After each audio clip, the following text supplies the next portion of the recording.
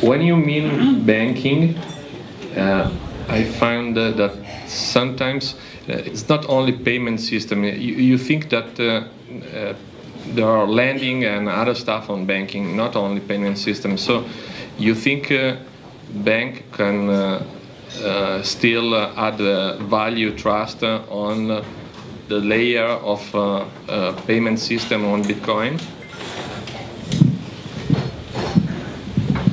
For now, yes. But I think a much more fundamental change is happening in lending. Because fundamentally, and this may come as a shock to people, banks don't lend money.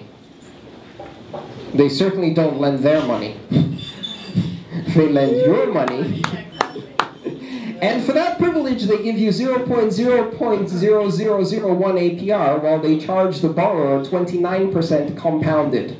That's a nice business to be in if you're an intermediary. I think lending itself is changing, and not just because of Bitcoin, but Bitcoin and other currencies will accelerate it. I think we're going to see the emergence of massively global peer-to-peer lending. And I think that type of peer-to-peer lending will require a lot less intermediation. So will banks still have a role to play? Absolutely, I think they will. They can act, especially at first in the transition period, as guarantors, as underwriters, as providers of reputation metrics and things like that that are required in the early days of the system. And over time, I think their role will be diminished, their power will be diminished, and their profit margins will be greatly diminished until what comes out at the other end doesn't look anything like what we understand to be bank-based lending today. But it might still be a bank. It just won't look like a bank. Just like phone companies today are internet service providers. And I don't have to pay €5 to call my family for 10 minutes on a payphone.